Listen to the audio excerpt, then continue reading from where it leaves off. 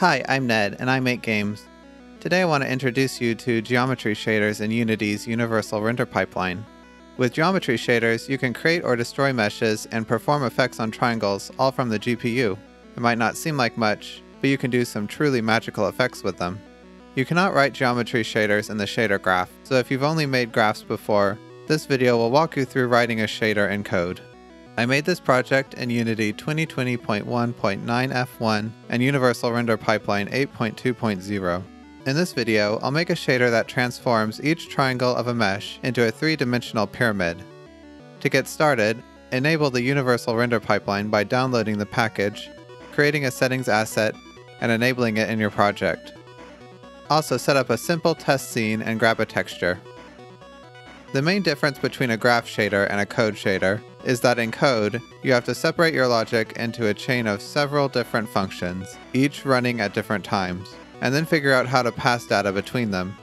For instance, all shaders have a vertex function, which runs once on each vertex of the mesh, and a fragment function, which runs once on each pixel displaying the mesh. Most of the logic you created in a graph would run in the fragment function.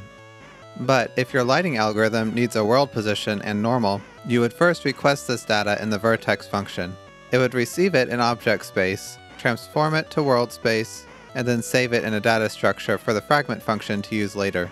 Okay, so we'd have data for each vertex, but how does the renderer generate data for pixels between the vertices? If you think of each pixel as lying on a triangle, the value for any pixel can be generated by interpolating between the corner vertices. That's exactly what the renderer does for us automatically using a built-in system called the interpolator. Okay, so that's the theory. Let's get started by creating an unlit shader file called pyramidfaces.shader. This file will contain metadata, and another file called pyramidfaces.hlsl will contain the actual logic. You have to create that file in your operating system. While you're there, grab the nmg geometryhelpers.hlsl file from the video description. It contains some helper functions that I'll make use of. Open your .shader file. At the top, change the shader's name to custom/pyramidfaces. This is the folder and name which appears in the Materials Shader Picker dialog. Below that is a Properties block. This is where you put properties in a code shader. The main texture entry is already there, but add this float property called pyramid height. A subshader block can be used to generate several shaders for different hardware, but we'll ignore that for now. In the tags block, add this to tell Unity the shader is compatible with the URP. A pass block defines a render pass. Shaders usually have at least two passes, one for the forward lit phase, which renders lighting and color, and another for the shadow caster phase, which renders shadow maps. For this lit pass, delete the boilerplate code inside, and then tag it as a lit pass. These hash pragma lines define a bunch of metadata. First, we need to tell Unity which dependencies this shader requires, and register some shadow and lighting keywords. Next is where we register our shader functions. Unity will look for matching functions in the .hlsl file, which we tell it to include here. Alright, so open the HLSL file. This line makes sure the file is not accidentally compiled twice, and this line includes our helper functions. Next come the data structures. This attribute struct is the input to the vertex function. So request data that you need here. We need the position, normal, tangent, and UV. To request a value, you have to tag variables with these words called semantics. Unity will fill in the appropriate data automatically when it passes the structure to the vertex function. The vertex output struct is what the renderer interpolates and gives to the fragment function.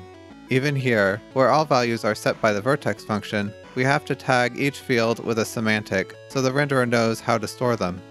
You can stuff them all into these UV registers called textcord 0, 1, 2. Note the SV_position semantic must tag a vertex's position in clip space. Below that, we define variables corresponding to properties. This is mostly busy work, but it's required so code can access these properties.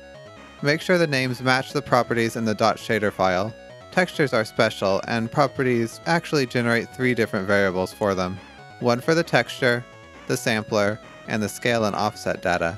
Note the naming pattern. Finally, here is our vertex function. It takes in an attribute struct and outputs a vertex output struct. Use these URP functions to convert from object space to world and clip space. This transform text macro applies a texture scale and offset to the UV. Here is our fragment function. It takes in a vertex output struct and outputs a color. The SV target semantic tells the renderer to store the return value as the pixel's color. I need to initialize this lighting input struct and sample the main texture. Then I send all that data to the URP simple lit lighting function, which deals with lights, shadows, attenuation, etc. Back in Unity, create a material to use your new shader. This part should feel familiar. The mesh won't look too exciting yet, but we're just laying the groundwork. Okay, so I told you I'd teach you about geometry shaders. A geometry shader is just a shader with an optional third type of function that runs in between the vertex and fragment functions. The geometry function executes once per triangle in the mesh. It receives the vertex function's output for each triangle corner. Crucially, geometry functions can output a variable number of vertices arranged into triangles, allowing them to create, change, or remove triangles from the mesh. In the .shader file, add another pragma line to register a geometry function. In the HLSL file, we need to rearrange some data in our structs. Create a new geometry output struct, and give it the old vertex output fields. Now, the attributes in vertex output structs only need to contain position and UV. Simplify the vertex function to reflect this. The geometry function's signature looks a little intimidating, but really it just takes in 3 vertex output structs corresponding to a triangle on the mesh. It also receives an output stream, which we'll fill with the vertex and triangle data to create. Note that by default, if you add nothing to this stream, the renderer will render nothing. It will treat it as if the geometry function had destroyed all triangles. Finally, this max vertex count attribute tells the renderer the maximum number of vertices we will ever output. It's okay to output fewer, just not more. We'll create 3 triangles here, so 9 is perfect. I want to find the center position of the output triangle, as well as the triangle's normal. With that data, I can create a new center vertex and extrude it along the normal vector, constructing a pyramid. While I'm at it, I'll also find the UV for the new center point. This helper function will output one triangle containing the past 3 points. Let's look at it up here. This restart strip function tells the renderer that the next 3 vertices I output should make up a new triangle. Otherwise, vertices might connect in ways I don't want here. Each vertex in the new triangle should share a normal, so calculate that. This append function adds a vertex to the output stream, but not before setup vertex creates an output struct for it. Don't forget to change the fragment function to receive a geometry output struct. This will cause the geometry output struct to be interpolated and then sent to the fragment function. Now, back in Unity, we have the pyramids.